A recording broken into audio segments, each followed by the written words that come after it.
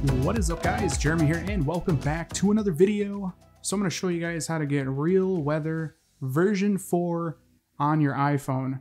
Now this is a really cool shortcut that puts live weather onto your home screen, onto whatever wallpaper or overlay you're running, and it just looks awesome. Now, a bit of a disclaimer, you will have to be on at least iOS 14.3 for this to work. I would recommend being on iOS 14.4 beta just because it does work the best on that firmware. So if you are below those firmwares, you will need to update or get on the beta firmware in order for this to work right. I will leave a free beta profile link down in the description if you guys do want to update to iOS 14.4 beta. It's totally stable and it's going to allow you to run this shortcut. Now, you will be downloading the shortcut from the iHEAVEN Discord. I will leave the link for this down in the description, so just make sure you're part of iHEAVEN. It's an amazing place to be if you guys are looking to discover setups, jailbreak tweaks, themes, wallpapers, basically anything iOS related, jailbreak or non-jailbroken. iHEAVEN is the place to be. The link is in the description. So like I said, I will leave the Discord link for the download down in the description. But once you click on that link, you will come to this shortcut here, which is RW4 installation. Just go ahead and click on Get Shortcut. And apparently it didn't want to work that time, so we'll try it again. If you ever click on the shortcuts and they don't work, just try and click on it again. Sometimes they get a little wonky like that. Just swipe to the bottom here, add untrusted shortcut, and we can go into our shortcuts. And as you can see, there is the installation shortcut. Now this one shortcut is going to allow us to download all of the rest of the shortcuts. So all we got to do is click on it. And as you can see, we need to download each one of these. So the first one is the image files. So we can go ahead and click on that. Click on OK. It's just letting you know it's a large file. You click on OK one more time there and one more time. Now it is downloading in the background. It looks like nothing's happening, but just give it a minute or so here to download, and I will be back once we get another pop-up. All right, so there is the pop-up there, zip file downloaded. All you got to do now is click on OK, and it will jump you into your shortcuts folder. As you guys can see, now you just go into iOS Weather, the folder we made earlier, and you can see there's the zip file. All you got to do is click on it, and it will unzip it. And now at this point, you can delete that zip file just by clicking and holding and then click on delete. And as you can see, we have all of the files required for Real Weather version 4 to run. Now, if you guys mess with any of these, just keep in mind you could break Real Weather version 4. So if you change the names of any of this stuff, you can potentially break the shortcut from working. So I wouldn't mess with any of that until you know what you're doing. But we do have the files required now, so we can go back into shortcuts. And now pretty much what I'm going to do is I'm going to apparently crash shortcuts. Let's try that again. Go back into installation. I'm going to go through and I'm going to download each and every one of these. It's basically the same step for all of them. So for the quick setup shortcut, we just click on it. We're directed to get shortcut here. And then we will bounce back to shortcuts. And then what you can do is just grab onto the side scroll there and swipe all the way to the bottom to add the shortcut. Now, like I said, I'm going to go back to shortcuts, go back to installation, and I'm going to go through and install each and every one of these modules.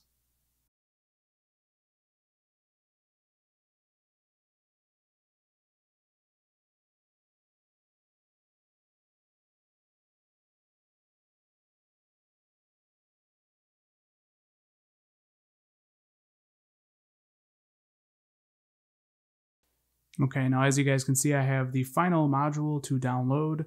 So let's go ahead and run it one more time. This is the final module, version 4 shortcut, as you guys can see right there. So again, get shortcut. Go ahead and swipe all the way to the bottom, just like so. Add untrusted shortcut. And now we have all of the shortcuts required for Real Weather version 4 to work. Okay, now the next thing we're going to want to do is we're going to want to add 2 of these modules to our home screen as essentially bookmarks. They're app icons, but they act as kind of a shortcut bookmark to run certain modules. So the first one you're going to want to do is quick settings, and then you're going to want to do Real Weather version 4 as well. So to do this, we can click on the 3 little dots there on the shortcut and click on it again in the upper right there. And then what you can do is you click on Add to Home Screen, and you can choose the icon if you wish. I'm going to make mine match the theme I'm running. And the first one we'll do as the Joker. I'm going to clear the name so there's no name for it, but I know what it is because of the icon. Go ahead and click on Add, just like that. I'm going to go ahead and click on Done again, and Done one more time. And again, we're going to add another icon for the main shortcut. So 3 dots again, 3 dots in the upper right. Add to home screen. I'm going to choose the icon I want to use for this. And the first one was Joker, so the second one's going to be Batman. Clear the name, and go ahead and add it to your home screen. I can go ahead and click on Done, and Done again.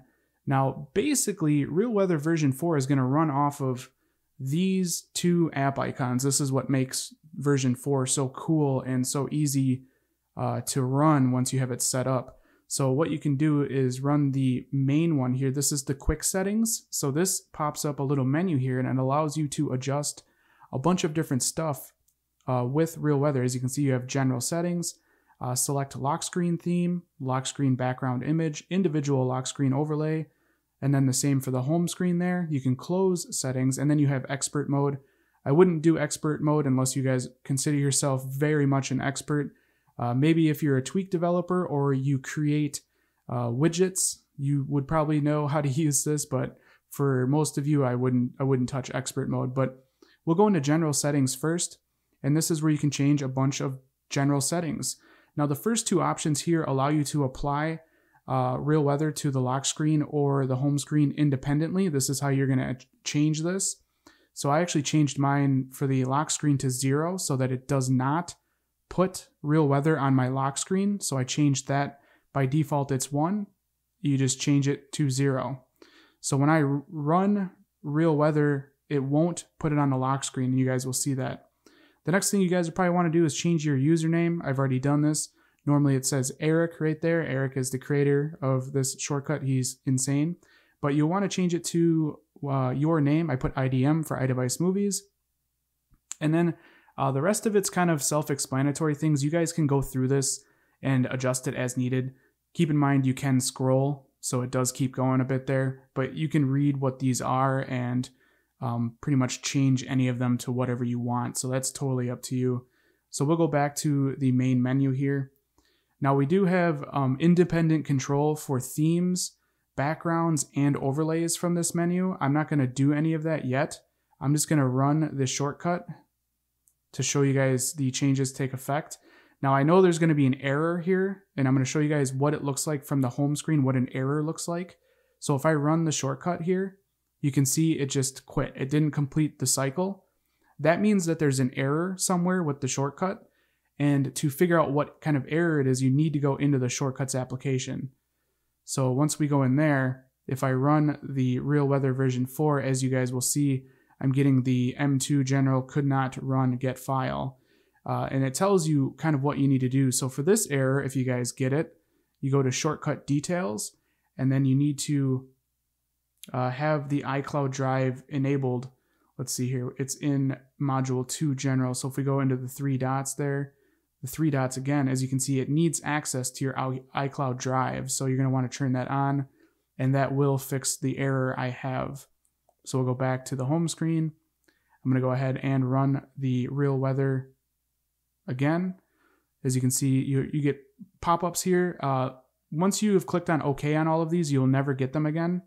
So do keep that in mind. You will never get the pop-ups after you've done this one time. It's just a one-time deal. And then every time you change your setup in the future, it will always just do it automatically for you.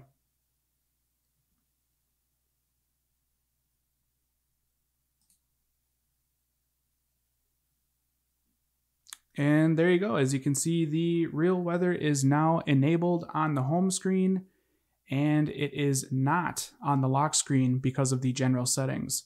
So again, we can go back into Real Weather, and I'm going to show you some other cool tricks. So like I said, you have independent controls, whether you want it on the home screen or the lock screen. You can choose either. You can have one for, one and another for another. It's up to you how you want to do this. So I'm going to go back into the quick settings, general settings, apply real weather on lock screen. I'm going to enable that. So I'm going to click on 1. So now when I run the shortcut again, it will apply it to the lock screen. Again, I'll click on run and just be patient as it runs these shortcuts. They do take a little bit of time. So just wait for it to fully finish. Okay, now it is finished and we can go to the lock screen. And as you can see, there is RealWeather version 4 running on the lock screen. So now that you guys got the basics down, let's get a little bit more advanced with this. Okay, now getting into the more advanced stuff. This is going to probably help you guys out, at least I hope so. There's 3 things you need to remember with RealWeather. There is the background, the overlay, and then the elements. So the overlay is the gray box, as you guys can see there. The background is the weather walls that's in the background. So the whole background image. And then the elements are all the little pieces of the weather that you can see on screen. So you have mostly cloudy, Rochester, highs and lows, feels like. So 3 different things, and you have independent controls over all 3 things. The elements all have to be adjusted within the module itself. So if you want to move this weather icon down on the screen, you have to adjust it in the module. So the way you can do that is I actually have my own module down here. As you can see, RW4 _M4 _home screen _IDM. So you want to basically name these modules pretty much the same. That last part, you can maybe put your initials so that you know it's yours or some custom name. But what you can do is you can simply duplicate one of the pre-built ones, or that ones that comes with it, just by going into duplicate. And now you have your own home screen module to edit. And within this module, you're going to edit all of the elements. Elements only. So elements can be edited in that module, and then elements can be edited in the lock screen module to fully customize this. And when I say elements, I mean just the date and the time, the elements that you're seeing on the screen. Otherwise, the other 2 elements, the overlay and the background, are completely customizable from the quick settings. So if I want to change the background to not have the weather walls there, I can do home screen background image. I can go to the option whether I want to show the weather walls or not. You click on that option, and then you change that to 0 so that you're not using weather walls. I'll go ahead and click on done. And now I'm going to go back to home screen background image. And now you can select a image for day or for night, depending on if it's day or night at your location. So it is still day here, so I'm going to go ahead and select an image. You can select the image from the File app or from your Photos app. Just make sure that the size of the wallpaper that you guys are choosing is the correct dimension for your device. Otherwise, it might be a little weird. So I'm just going to go ahead and allow it access into my photos. And then we're going to go ahead and I guess I will just choose a different photo. Let's go ahead and do this one here. And now you guys will see that when I close settings and I run the shortcut, my background will change. So let's go ahead and run the shortcut. And once it's done, you guys will see the changes take effect. And there you go. And as you can see, I changed the background for RealWeather version 4. And again, like I said, you can now adjust the overlay independently as well. So we're going to go ahead and do individual home screen overlay. And this is going to be the same concept. You can use individual home screen overlay or select one. So first we'll select one. And I'm going to select it from the Files application just because I still have version 3 and version 2 in here. So I'm going to go, and as you can see, this is an old folder here. But if I go into version 3, I think that this home screen layer by Moan is really cool. So I'll go ahead and select on that overlay. I'm going to close settings. Actually, I have to apply it. So let's go ahead and go back into the individual home screen overlay. And then we're going to use individual home screen overlay. And we want to change this to 1 to use our own. So click on done here. Close settings. Wait for the shortcut to finish. And now we can run RealWeather version 4 main shortcut again, and you guys will see the overlay will change as well. And there you go. As you can see now, it is using a different overlay for real weather. Now, pretty much the next part is the theme. So that is what it's going to choose in the Shortcuts app as far as which module 3 or 4 you create. This is where you have independent controls over all of the different elements, like I said.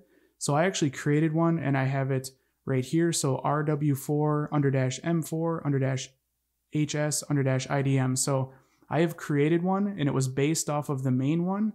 So what I can do is I can actually select that, and the only edit I made in that is I moved the date down on it. So you guys will see that move, and that should be all that moves, hopefully. So let's go ahead and go into quick settings. Let's go ahead and go into select home screen theme and OK for permission. And as you can see, there is the duplicate I made, and then there is the one I created. So if I select my theme, I can click on OK, close settings, and run the shortcut. Now, if you guys ever make a mistake in editing these elements and stuff, it'll just go back to the default, I believe.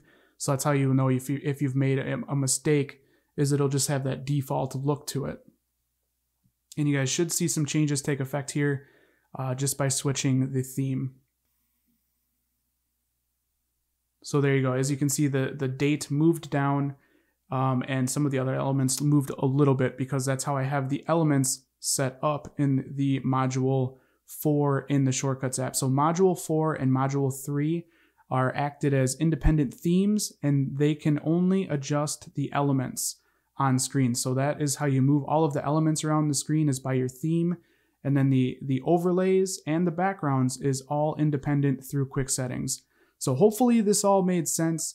I'll probably do another video in the future that'll get maybe even more advanced on how to manipulate all of the elements and all that, but it's pretty straightforward. When you start customizing one of these modules, like let's go into the one I created here.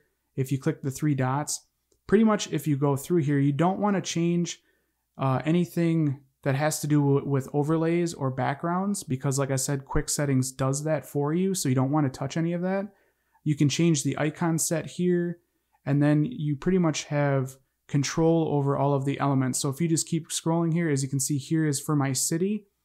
You have your x-axis and your y-axis controls. So changing these values will move the name of your city up or down or left or right. And you can go through and change each element to position it on your screen however you'd like. And like I said, you have the ability to do that for the home screen and the lock screen. Otherwise, everything else, overlay and background, is all edited from quick settings. But anyways, hope you guys enjoyed this very long tutorial. If you did, definitely throw me a thumbs up. That helps me out a lot here at the channel. And if you guys want to see more videos like this in the future, don't forget to click that subscribe button. This has been Jeremy, and I will catch you guys in the next one. Later.